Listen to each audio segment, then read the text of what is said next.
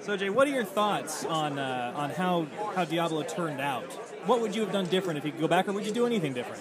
Well, you know, I think with any of our games, we've always viewed them as works in progress. So when we released Diablo III, we at the time felt like it was the best game we could make.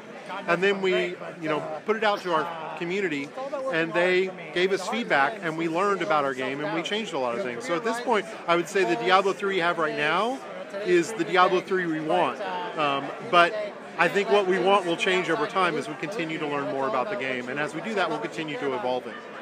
So, is there anything you can tell us about the future of Diablo? Any secrets you want to share? Anything you can throw our way? They don't really let me tell secrets. As a company, Blizzard, we're pretty hush hush.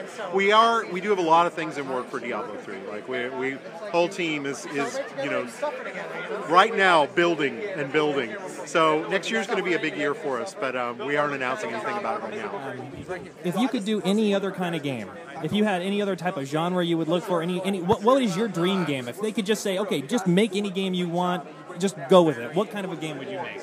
Well, I mean, Diablo is what I would have said before, and at this point, I'm still really enjoying working on Diablo. So it's hard to pick out of it. I really like action games, and I really like games with very kind of open exploratory worlds. So maybe something like Diablo that was open world, or that it would be something along those lines. What are your thoughts on BlizzCon kind of going away a little bit? Well, this year all the teams were all pushing towards releases, and so we felt like if we did a BlizzCon, it wouldn't be of the quality that we would normally be able to do, because everybody would be so tired from shipping games or having just shipped games.